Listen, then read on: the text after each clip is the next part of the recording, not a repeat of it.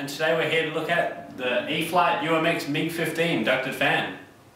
As you can see, this is the Mig out of the box, so it's a smaller ducted fan aeroplane. Comes available as a bind and flyer. So this would be excellent to use with, say, the Spectrum DX6i, DX7S or DX8. Either of those transmitters will work really good with this model. So here we're looking at the underneath of the model, and you can see some of the hardware included. We've got some offset servos in the wings which drive the ailerons. At the front, in between the ducting, we've got the battery bay which holds a 200 milliamp 2S LiPo, and that fits down into there.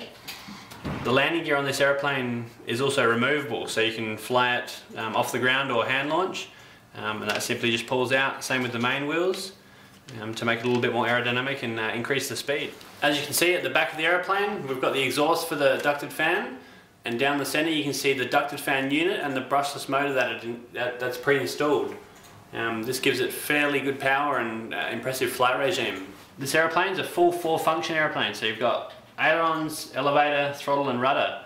So the rudder's a 2-piece setup and it goes through the T-tail here, and that gives you really good control for aerobatic manoeuvres. It'll do knife edge, inverted, all sort of things like that.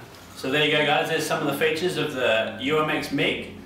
With the AS3X, this would be a really good choice to scream around in your local park. It's really fast, it's really aerobatic. If you're into that sort of thing, definitely check it out.